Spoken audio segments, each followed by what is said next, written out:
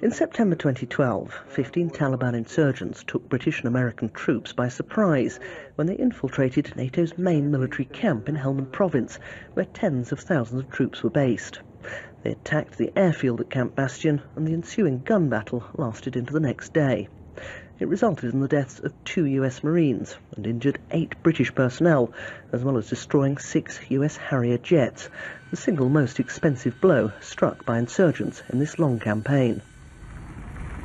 The Defence Committee says that arrangements for manning the guard towers around Camp Bastion were inadequate and that insufficient attention was given to the fundamental need to defend the camp from external assault.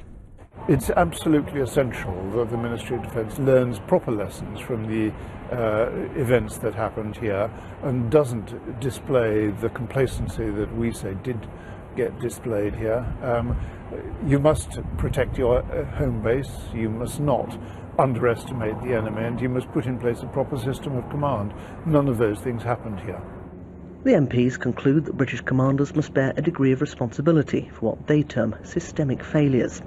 The Defence Secretary, Philip Hammond, says the MOD wasn't complacent and always sought to learn lessons from current operations. Caroline Wyatt, BBC News.